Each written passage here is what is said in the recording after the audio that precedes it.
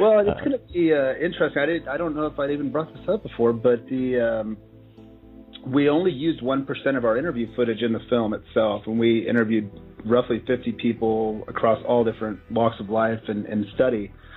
But what we're doing, actually starting a week from tomorrow, is we're going to release the DMT Remix Project, and essentially what that is we're going to be putting out all of our footage so people can watch this stuff, and it'll be a non-commercial Creative Commons. So people can watch this stuff, they can make their own films with it, they can share it with people. And so I want this to kind of be a new way of discussion, or at least for people to get out there and start looking at what some of these thoughts are and kind of teasing them a little bit and having a discussion with a friend or a family member and letting this, broader culture get their hands on these ideas. So it's going to be really interesting to see what happens now once this discussion moves outside of just this 1.5 hour, 1 hour and 15-minute film. And this whole collection of knowledge is starting to get used and recut and new juxtapositions and just new vocabulary and new words to start understanding and start talking about what this new way of consciousness is. And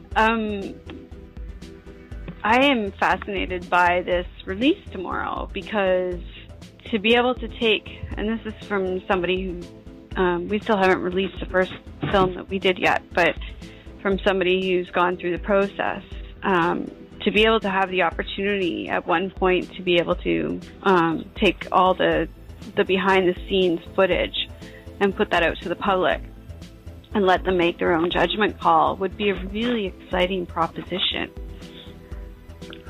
I'm excited to see what happens. I think that, I had roughly 4 years to dig through that footage and spend time with it and sit with it and just have a sense that this could really kind of change the discussion. And I'm excited to really see what happens once other people get their hands on it, like other filmmakers, like you said, to start finding these new stories that are there. I mean, we've got 100 hours of great interview footage, and there's probably 5, 6, 7, 8 full-length documentaries in that footage that could be constructed. And I only took 1% of that. So to start to see what sort of an impact that has on culture, that's where it gets exciting, and start to get people thinking about this stuff and just coming at it from a totally different lens.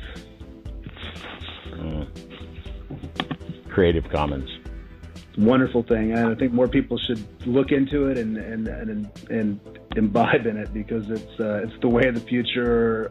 This intellectual property crap is, as much as I like to say this is part of my thing and this is my creation. At the same time, information is free and should be free.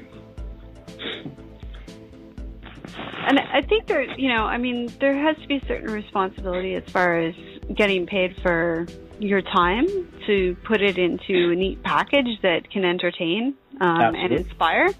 But this idea that an idea can be owned is